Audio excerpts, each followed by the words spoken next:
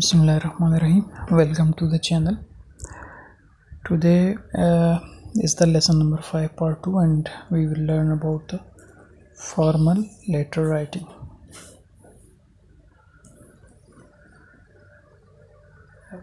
We have already learned about different types of letter and one of them was formal letter. And what is formal letter? Just we review it. These letters follow certain pattern and formality. They are strictly kept professional in nature and directly address the issue concerned.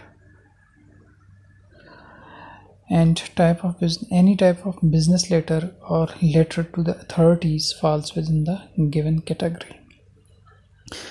तो वो सारे letters जो हम मुख्तलिफ offices में मुख्तलिफ authorities को या ऑफिसर्स को लिखते हैं. Sometimes we write the letters to the editors of the newspaper. These letters are called the formal letters. और हमें इसमें ख्याल रखना होता है कि हमने फॉर्मल लैंग्वेज यूज़ करनी है, इनफॉर्मल लैंग्वेज और कॉन्ट्रैक्शंस का इस्तेमाल नहीं करना.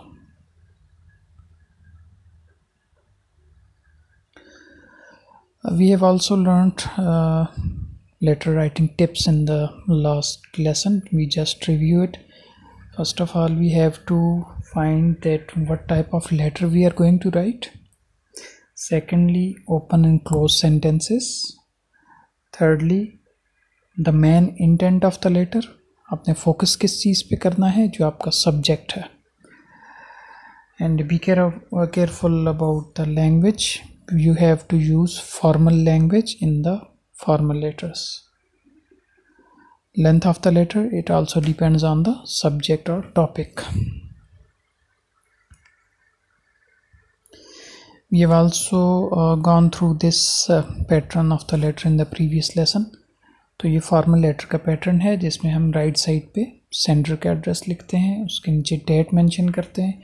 Left side पे चले जाएं तो फिर हम यहाँ पे inside address या recipient address लिखते हैं. उसके बाद greetings या salutation है, फिर subject लिखा जाता है. उसके बाद body of the letter है जो मुख्तलिफ paragraph पे मुश्तमिल होती है, और लास्ट में closing salutations, name and signature of the writer. या जो भी खत लिख रहा है वो अपना signature करेगा लास्ट में.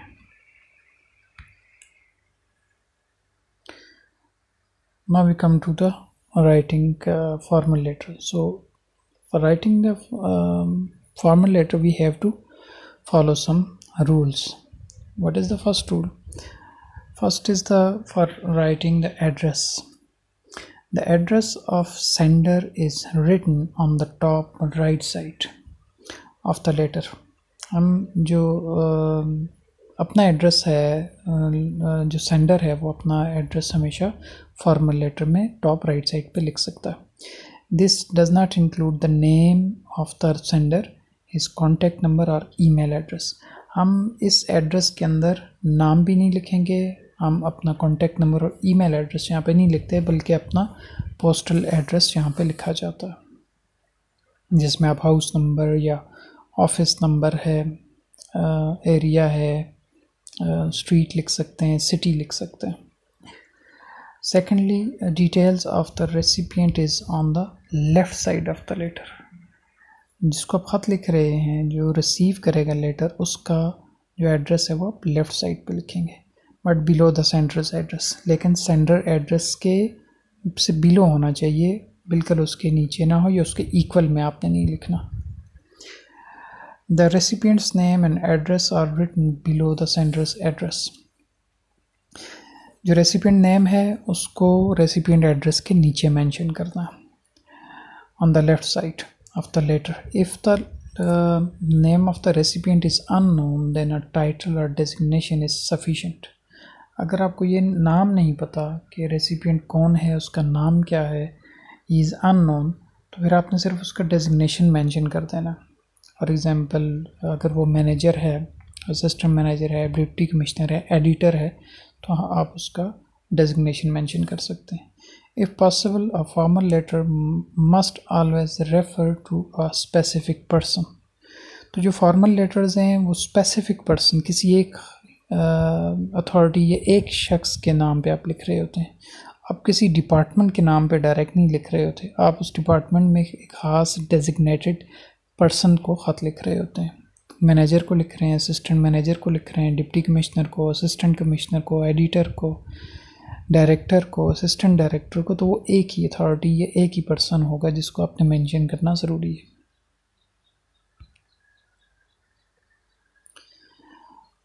Mentioning the date.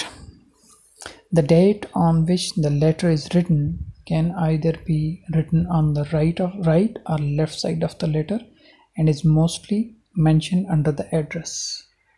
तो आपने डेट जो है वो राइट साइड पे ही लिखनी है और एड्रेस के नीचे मेंशन करेंगे। There is flexibility in terms of the format of the letter.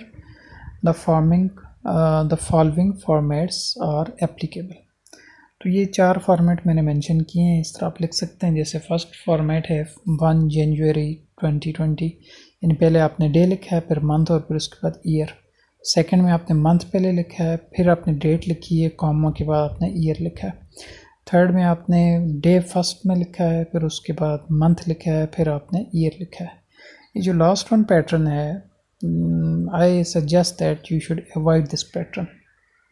उसकी वजह ये है, आप इस पैटर्न में देख सकते हैं कि जो डेट और डे और मंथ है, बोथ आर फॉर एग्जांपल 1 जनवरी 2020, तो इसमें बाज़ औक़ात समटाइम्स इट इज़ डाउटफुल कि इसमें मंथ कौन सा है और डे कौन सा है, तो इस पैटर्न को अवॉइड करना है। हमारे यहाँ पाकिस्तान में तो हम सबसे पहले डे, फिर मंथ और फिर ईयर लिखते हैं, लेकिन कुछ ऑफिसेज़ और कुछ इंस्टीट्यूशंस इन द वर्ल्ड ऐसे हैं, कुछ कंट्रीज़ ऐसे हैं जहाँ पे मंथ पहले, डेट बाद में और ईयर लास्ट में लिखा जाता, तो इसलिए इस पैटर्न को कोशिश करें अवॉइड करें। Salutations, या sometimes we also call them greetings. The letter begins with salutations. This is determined by the fact that the name of the recipient is known to you or not. तो salutation या greetings लिखते हुए हमें idea हो जाता है कि जो ख़त लिख रहा है, आया उसको रेसिपिएंट का नाम का पता है या नहीं पता। वो ऐसी सैल्यूटेशन यूज़ करता है जो नोन पर्सनस के लिए डिफरेंट होंगी और अननोन के लिए डिफरेंट होंगी। If the name is known, अब इस चीज़ को क्लियर करते हैं। If the name is known then the formal letter begins with the dear mister Johns, dear Mrs Johns और डियर मिस सारा। तो अगर तो आपको नाम पता है और टाइटल भी पता है उसका, तो आप टाइटल भी मेंशन करेंगे, like mister is the title, Mrs is the title and miss is the title, और नाम भी मेंशन कर देते हैं in the salutation. However, if the status of the woman is unknown, अगर आपको नहीं पता कि कोई ख़ातून जो है वो मैरिड है या अनमैरिड है, तो उस सिचुएशन में आप क्या यूज़ करेंगे? आप मिसेस नहीं बल्कि MS यूज़ करेंगे, मिस सारा, not MRS। MRS is short form of the mistress, जो कि मैरिड लेडीज़ के लिए यूज़ किया जाता है, और जो मिस है MS वो मैरिड और अनमैरिड बोथ वुमेन्स के लिए यूज़ किया जा सकता है। If the person is a doctor then refer to the title of the person by saying dear doctor Johns. तो अगर कोई आपको डेजिग्नेशन का पता है और डॉक्टर है तो आप DR लिख सकते हैं उसके लिए एज अ टाइटल। अगर कोई इंजीनियर है तो आप ENGR लिख सकते हैं। On the other hand, if the name of person is unknown, right dear sir और डियर मैडम और डियर मैम। तो अगर आपको नाम नहीं पता तो आप टाइटल में लिख सकते हैं डियर सर या डियर मैडम। उसका सब्जेक्ट कैसे लिखना है? Usually the subject of the formal letter is written below the salutation. अमूमन ऐसे होता है कि सैल्यूटेशन के बाद लिखा जाता है, और कुछ समटाइम्स आप लोग जो सैल्यूटेशन बाद में लिखते हैं और सब्जेक्ट पहले भी लिख सकते हैं, it's okay. It must be underlined and bold, लेकिन ज़रूरी ये है कि आपका सब्जेक्ट जो है वो अंडरलाइन भी किया कि जाए और उसको बोल्ड रखा जाए, क्योंकि this is the important thing जब कोई लेटर को रीड करेगा तो वो आपका सब्जेक्ट देख के अंडरस्टैंड कर लेगा कि what you are writing in this letter. The reason for writing this is to give the recipient of the letter an idea about what the letter is going to say, so that it may be forwarded to the concerned department or the person. क्योंकि subject देख के पता चल जाएगा कि आपने किस department में किस डेजिग्नेशन को ये लेटर लिखा है, तो उसी डेजिग्नेशन या उसी पर्सन को वो ख़त पहुंचा दिया जाएगा.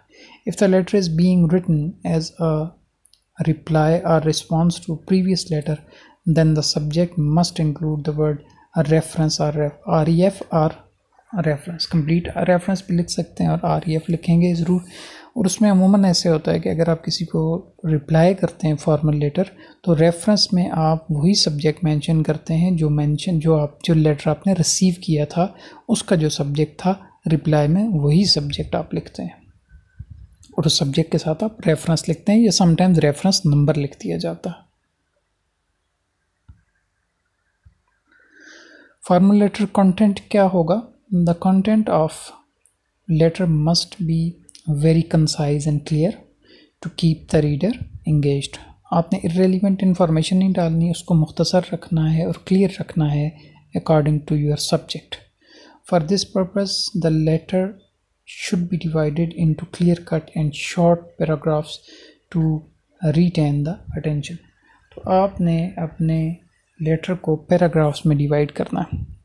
आपके basically there should be at least 3 paragraph. First paragraph for the introduction, second paragraph for the detail and third paragraph for the closing और end of the letter. Ending of the letter. A formal letter usually concludes with a line saying looking forward to your response. Usually ऐसा होता है कि हम अगर expect कर रहे हैं रिस्पांस होना चाहिए, मिलना चाहिए हमें रिस्पांस किसी अथॉरिटी की तरफ से, तो फिर हम एट द एंड ये ज़रूर लिखते हैं कि looking forward to your response. This is not necessary to right. However, it is good to mention this if you are expecting a prompt response from the reader. This is followed by a term yours sincerely if the name of the person is known to you. ये बात बड़ी important है कि आपने yours sincerely salutation कब use करनी है?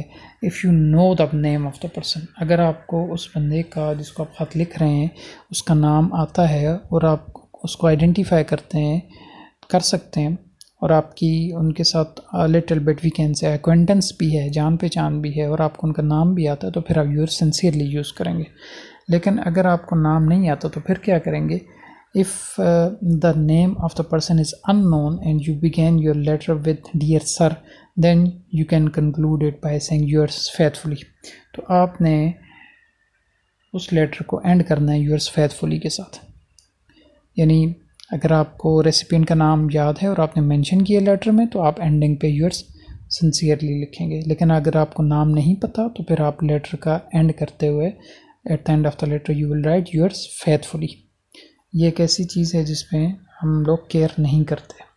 This is followed by your signature and printed name below it. अब चूँकि ऑफिशियली जब भी लेटर लिखा जाएगा तो आप ऊपर नीचे आपका नाम होगा, नाम से ऊपर आपका सिग्नेचर होगा हमेशा. लेकिन चूँकि एग्ज़ाम्स में आपने अगर लेटर लिखना है तो वहाँ सिग्नेचर की ज़रूरत नहीं है.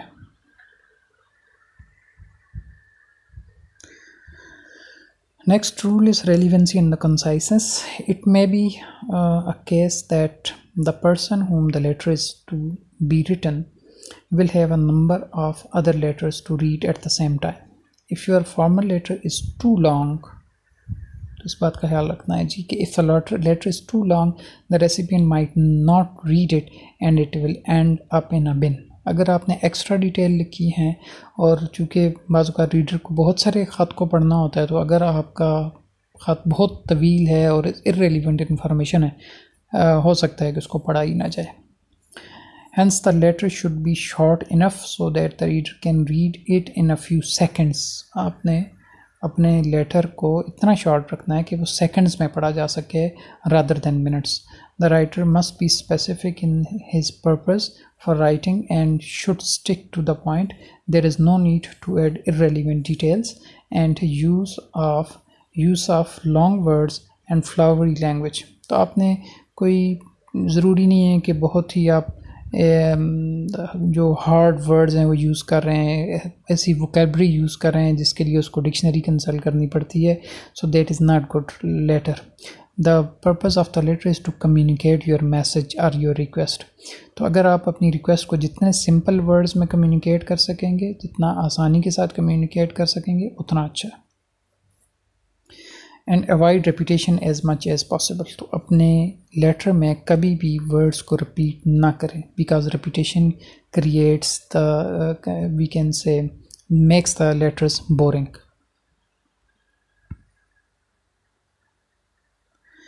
Next rule is grammar and spelling check. A letter that is full of mistakes create a bad impact on the reader and will decrease the chances of getting a response back. तो अगर आपने ऐसा letter लिखा है जिसमें बहुत सारी mistakes हैं तो आपको हो सकता है कोई रिप्लाई ना मिले उसका. Therefore it is advised to use a spell checker in your computer. तो आपके MS वर्ड में अगर आप टाइपिंग कर रहे हैं तो वहाँ ग्रामर का ऑप्शन मौजूद होता है, आप उसको ऑन कर लें तो जो ग्रामेटिकल एरर्स होंगे या स्पेलिंग एरर्स होंगे वो हाईलाइट हो जाएंगे, आप उनको करेक्ट कर सकते हैं. In other cases use good dictionary to check spellings. अगर आपको स्पेलिंग्स पे डाउट है तो आप डिक्शनरी का इस्तेमाल करें. Also look for errors related to grammar. तो ग्रामर एरर्स को भी चेक करें. You have to review your letter again and again. You can ask someone to check it for you. Punctuation and sentence structures should be revised. If required, write the letter again in case of several mistakes. अगर आपके letter में बहुत सारी mistakes हैं तो आप उसको discard करके दोबारा से लेटर को लिखें.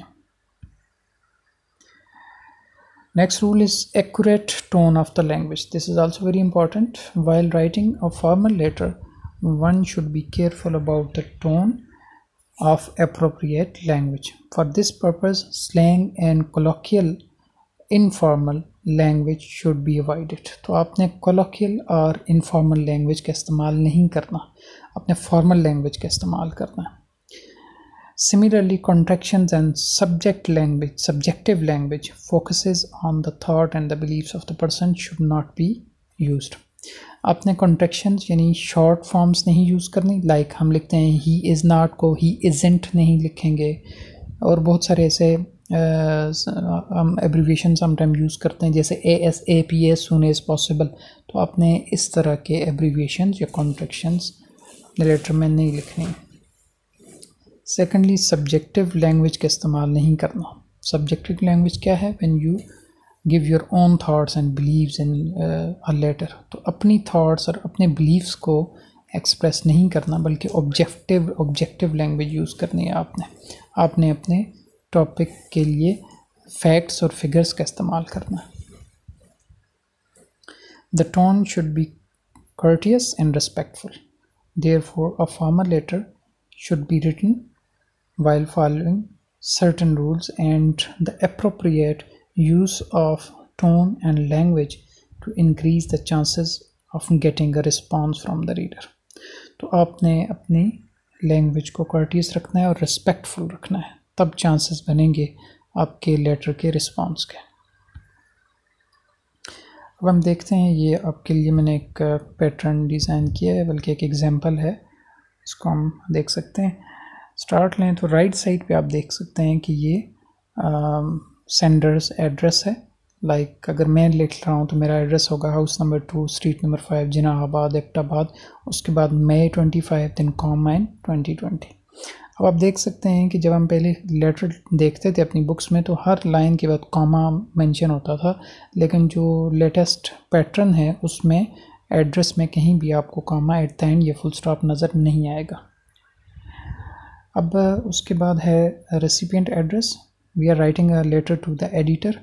हम एक एडिटर को लेटर लिखेंगे तो उसका डेजिग्नेशन लिखा गया है the editor daily don news Islamabad. There is no comma no full stop. उसके बाद सैल्यूटेशन है डियर सर. और सैल्यूटेशन के बाद एक स्पेस देने के बाद सब्जेक्ट लिखा गया और सब्जेक्ट को अंडरलाइन किया गया। तो सब्जेक्ट है यूज़ ऑफ लाउड स्पीकर। अच्छा, उसके बाद आप देख सकते हैं कि यहाँ पर भी स्पेस है, यहाँ पर भी स्पेस है। एड्रेस के बाद फिर सैल्यूटेशन, फिर स्पेस, एक लाइन की स्पेस है, फिर सैल्यूटेशन है, फिर एक लाइन स्पेस है, फिर सब्जेक्ट और फिर एक लाइन की स्पेस के बाद पैराग्राफ स्टार्ट होता है। और इसमें 3 पैराग्राफ मेंशन है। ये फर्स्ट पैराग्राफ है, इसमें देख सकते हैं कि हमने इंट्रोडक्शन है इसमें, like I am a student of intermediate part 1 and writing to you to highlight the following social issue in your well reputed newspaper. इसमें इंट्रोडक्शन है, अपने जो राइटर है अपना इंट्रोडक्शन करवा रहा है और उसने फर्स्ट लाइन में बता दिया है कि वो किस इशू पे बात करने जा रहा है। द यूज़ ऑफ, अब उसमें डिटेल बताइए जी कि the use of loud speaker in our part of Abbottabad has become a nuisance, and almost every night someone or other plays music on the loudspeaker.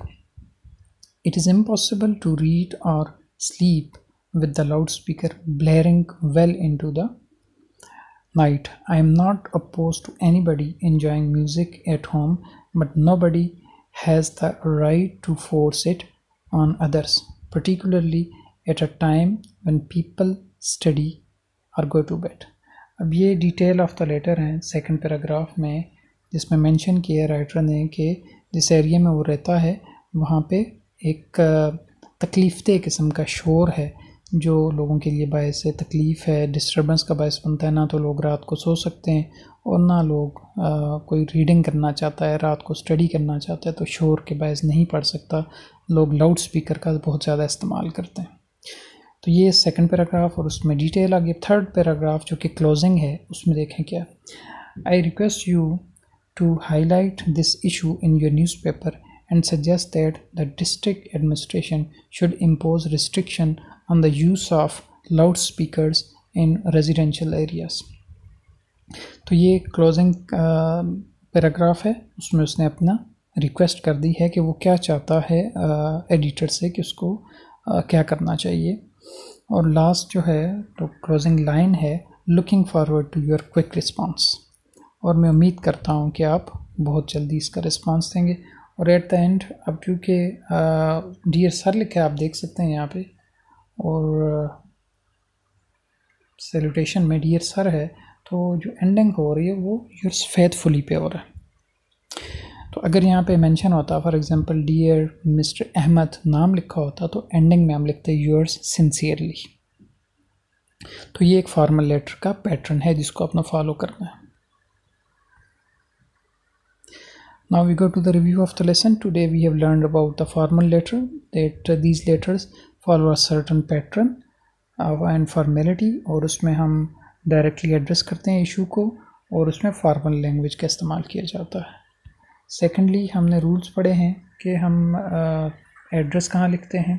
Right side पे हम sender address, left side पे recipient address, और उसके बाद date mention की जाती है, फिर सब्जेक्ट मेंशन करते हैं, सब्जेक्ट को अंडरलाइन किया जाता है, फिर सैल्यूटेशंस होंगी, ओपनिंग सैल्यूटेशन है, उसके बाद फॉर्मल लेटर कंटेंट जिसमें हमने मेंशन करना है अकॉर्डिंग टू अ टॉपिक और फॉर्मल लैंग्वेज यूज़ करनी है, और उसके बाद ending of the letter. Ending of the letter में हमने सैल्यूटेशन कैसे यूज़ करनी है according to the opening salutation. आपने कौन सा टाइटल यूज़ किया था, आपने नाम यूज़ किया हुआ है किसी रिसीवर का, रेसिपिएंट का, तो फिर आप यू सिंसियरली लिखेंगे, otherwise you are faithfully. Relevancy and कंसाइसनेस, आपका जो डिटेल है वो टॉपिक से रिलेटेड होनी चाहिए, इररेलेवेंट ना हो और इररेलेवेंट डिटेल भी ना हो, शॉर्ट हो एंड कंसाइज होना चाहिए इसको। ग्रामर एंड स्पेलिंग चेक करें हमेशा। Accurate tone of the language, अपनी लैंग्वेज जो है वो according to the type of the letter use करें, और फाइनल सैल्यूटेशन आप मेंशन करेंगे लास्ट में। Next lesson will be about the informal letter. हम इनफॉर्मल लेटर लिखेंगे इंशाल्लाह और उसके रूल्स भी पढ़ेंगे और उसकी एक एग्जाम्पल भी देखेंगे। At the and I would request you to subscribe the channel and give me a thumbs up. और अगर आपकी कोई क्यूरीज हैं you can send me N email और you can also send messages on YouTube. Thank you very much.